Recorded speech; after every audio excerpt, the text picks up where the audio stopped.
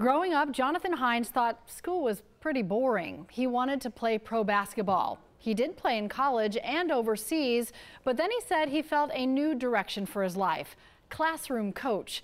He got a master's degree to teach 4-year-olds and has been teaching in DeKalb County for 5 years.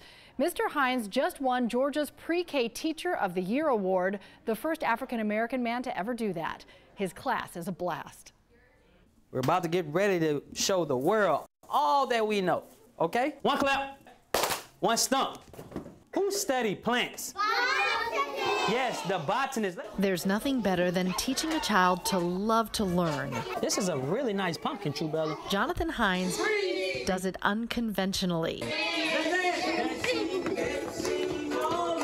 Because I feel like if a child is engaged, the more they will learn. 5 on this hand. 5 on this hand. 5 plus 5 equals 10. When I was in school, I didn't really enjoy the story, or the story was boring. All right, everybody get ready to dance. He outdoes the energy of the 4-year-olds in class. Let's go, let's go. All right, llama, llama, trick or treat.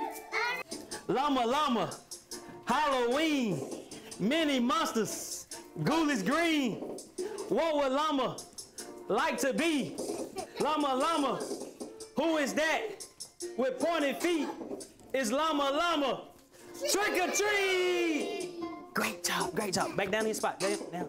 An educator and example. And to be the #1 pre-K teacher means a lot, because now I have the opportunity to inspire other males to get inside of the classroom. Pre-K on 3, pre-K on 3. 1, 2, 3, pre-K on 3. Great job. There are 22 4-year-olds in that class. Now listen, I have a 4-year-old in pre-K. I was blown away with what all the kids know. They know their continents, they love math, they're learning how to read. As the Pre-K Teacher of the Year, Mr. Hines will travel to other schools to help other teachers.